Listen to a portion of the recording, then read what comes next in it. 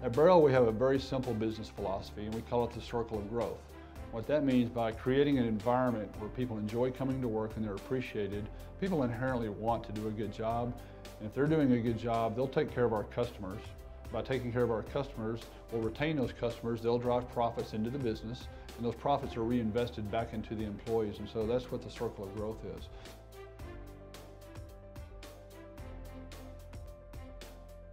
It is the true spirit of the fun around here. You know, Halloween is crazy with our carnival. Our family day is a time where everybody comes together for just fellowship and camaraderie with families and one another. I'll tell you a funny story, that back in 2002, we hired our first CFO.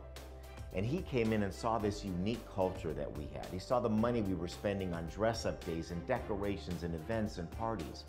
And he said, Paul, I know the first thing that we can do to drive greater margins in our business. We can stop doing some of those culture things.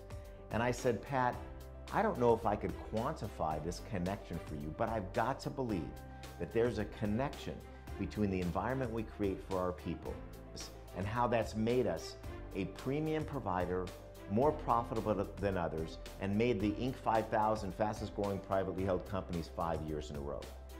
It was 5 years later that he had completely changed his tune and became a disciple of this way of doing business. And he's the one that coined that term, the circle of growth. I think a lot of people confuse having a great place to work and a fun culture as being competitive or complete opposite of running a business. I want to make it clear and leave no mistake. We are a business. We are here to make money, and we're here to make a nice profit. Our profit margins exceed those in the industry by 3 to 4-fold.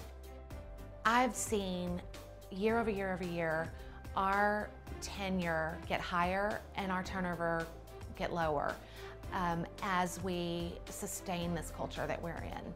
And it amazes me the loyalty that is integrated into somebody by the simplest of kindness. And we had a gentleman who, it's been about 8 years now, he started as an advocate, was going through a really rough time anyway, and found out his mom wasn't going to make it about another 3 or 4 weeks. Well, she lived in Arizona and he couldn't afford to get there. And we bought him a plane ticket to go be with his mom until she died, and we paid him that month so he could be there. And he's still here today. He's now our senior facilities manager. He's been many different roles in the organization, but he is probably the most loyal and dedicated guy that we have. So while we talk about service, of course we're a customer-focused company, but companies have choices to make. What comes first? What's the leading indicator of financial success? Is it financials that drive what we do in our business?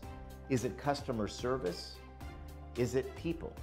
I believe it all starts with people, and that financials actually become the lagging indicator of success.